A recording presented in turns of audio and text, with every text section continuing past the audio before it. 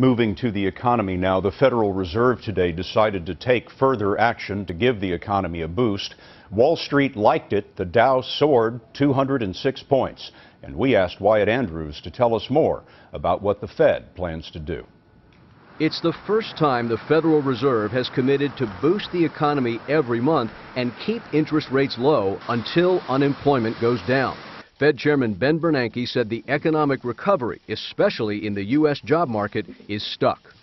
This is a Main Street policy because what we're about here is trying to get jobs going. We're trying to create more employment. Specifically, the Fed will buy $40 billion worth of mortgage bonds every month. The idea being to drive mortgage rates even lower than their historic lows now. Bernanke says if it works, the plan should increase home buying, help the stock market, and drive up consumer spending. If people feel that their financial situation is better because their 401k looks better, or for whatever reason their house is worth more, they're more willing to go out and spend, and that's going to provide the demand that firms need in order to be willing to hire and to invest.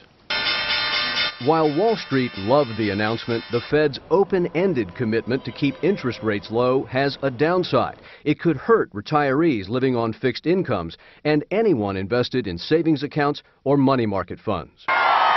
Republican nominee Mitt Romney, who's already promised to fire Ben Bernanke, called the Fed's intervention confirmation that President Obama's policies have not worked. We should be creating wealth, Romney said in a statement, not printing dollars.